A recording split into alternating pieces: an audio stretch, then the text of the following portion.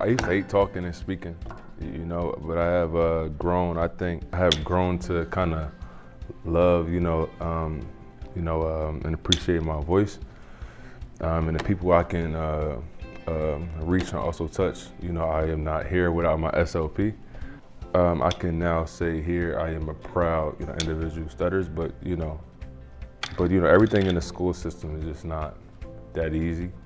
I created this thing, called change and impact.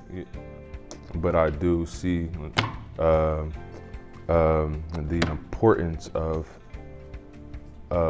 helping people of all races. I have been through being teased, being picked on from in the media to the school system, and it's definitely not easy. How I stutter is that I always tap something when I get stuck, I have blocks and I'm aware of that. I advocate, I love to do this stuff. I love to meet the field because the field wasn't always as easy to meet. And I appreciate the fact that I do have a platform and a name, and and a lot of people ask me why I'm not playing right now is because this is, something that I go through. But not only that, I just feel responsible as I see,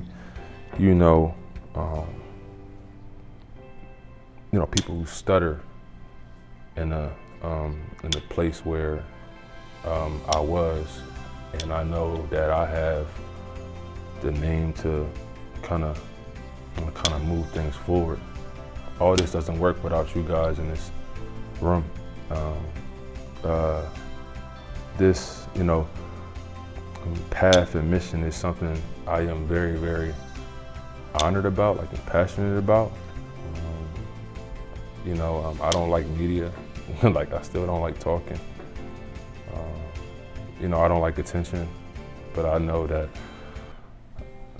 I have people watching, right? I have a wife, I have kids, but also those kids, in the school systems or in college and stuff like that, that kind of need to be aware, or or even see my face, or even hear my story.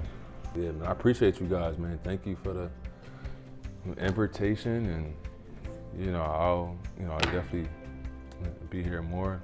And also thank you, Blair, for just coordinating this.